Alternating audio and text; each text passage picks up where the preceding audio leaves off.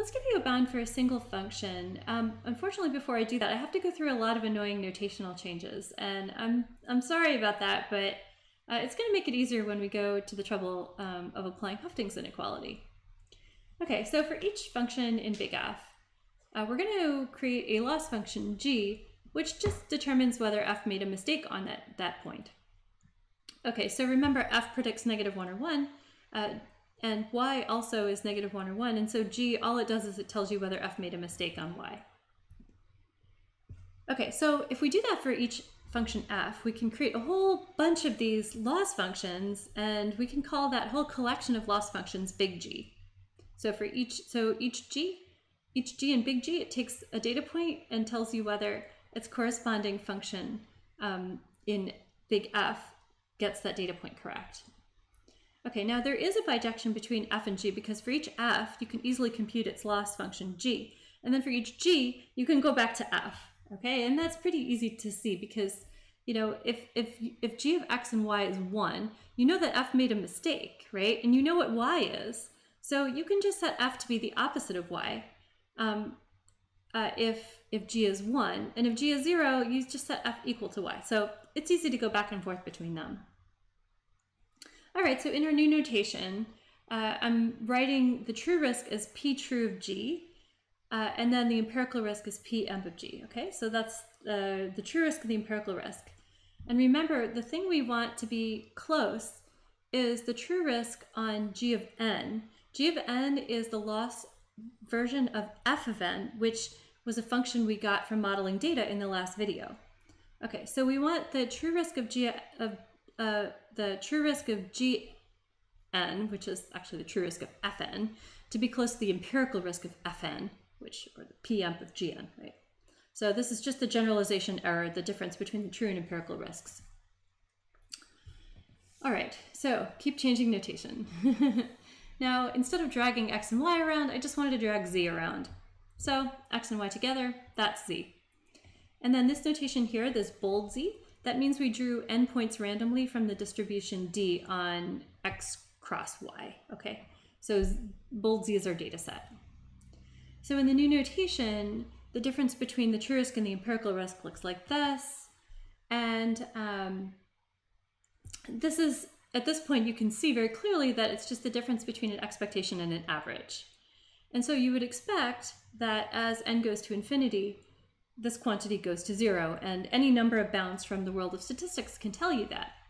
However, we can actually do better. We want to do better. We don't just want to think about asymptotics as the number of data points goes to infinity. We actually want to do something with the data that we have, and so that's why we're going to use Hufting's inequality.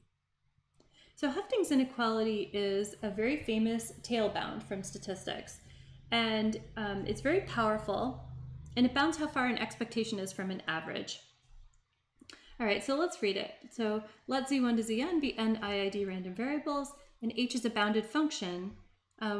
So the bounds are a to b. Now for us, h is going to be a loss function. So the bounds are going to be between 0 and 1. The loss is either 0 or it's 1. So everywhere it says b minus a, that's just going to be 1. Okay, so don't worry about a and b. Then for any epsilon you pick, the probability that a bad thing happens, which is that the average and expectation are far from each other, is small. And that small depends on some important quantities, namely the amount of data you have and the epsilon you chose. Good.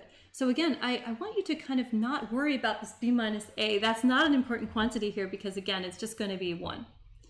Okay, so I want you to remember that the probability that something bad happens is the probability that something bad happens is small, and that small is 2e to the negative 2n epsilon squared, okay? So the quantities here that are important are n and epsilon and the epsilon, okay? All right, cool. So we can bound how far the average is from the expectation. So I'm just gonna continue to change notation. I'm gonna set the right-hand side of that thing equal to delta, and then I'm gonna solve for epsilon. And I get this over here, and then I'm going to plug that back into the bound and apply Hufting's inequality to my function g instead of to h, which it was in its original theorem form. Okay, so what I get is that the probability that something bad happens, which is that the empirical risk and true risk are greater than that thing apart, that probability is less than delta. It's small.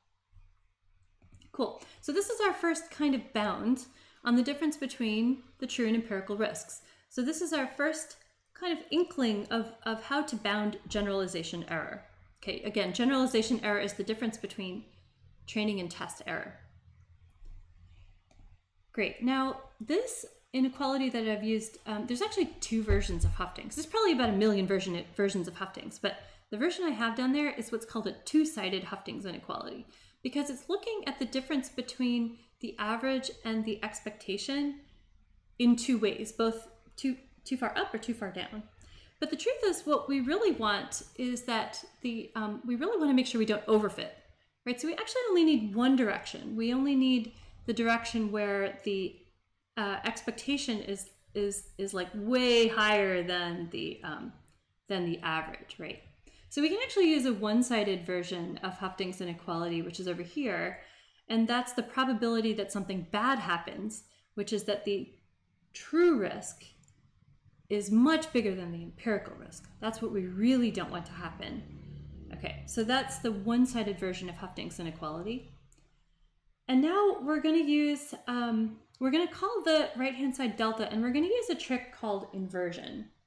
Now, if you've never seen inversion before, it's actually a really cool trick.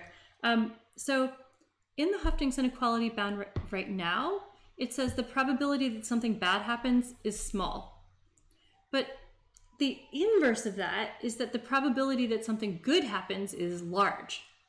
Okay, so here's the inverse. It says, with high probability, right, with probability at least 1 minus delta, high probability, something good happens, which is that the true risk minus the empirical risk is less than stuff. Oh, I'm sorry, this is Hufting's inequality. I have to actually apply it to the true and empirical risks, which is what I did right there. Okay, so it says that the true risk minus the empirical risk is less than some stuff. Okay, so I'm just going to put the empirical risk on the other side here, so that you can see the bound says that with high probability, the true risk is less than the empirical risk plus some stuff.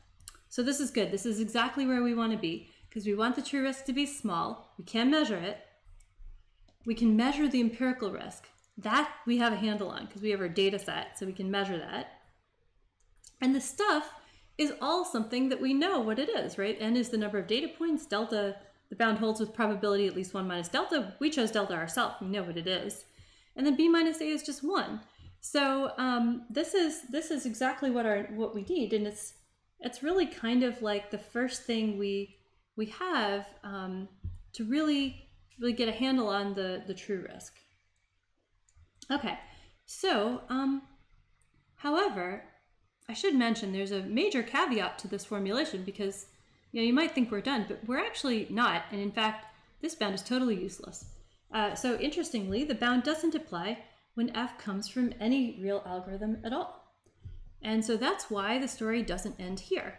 And in fact, this is where the interesting part of the story just begins. And if you want to find out why this is true, hang around for the next video.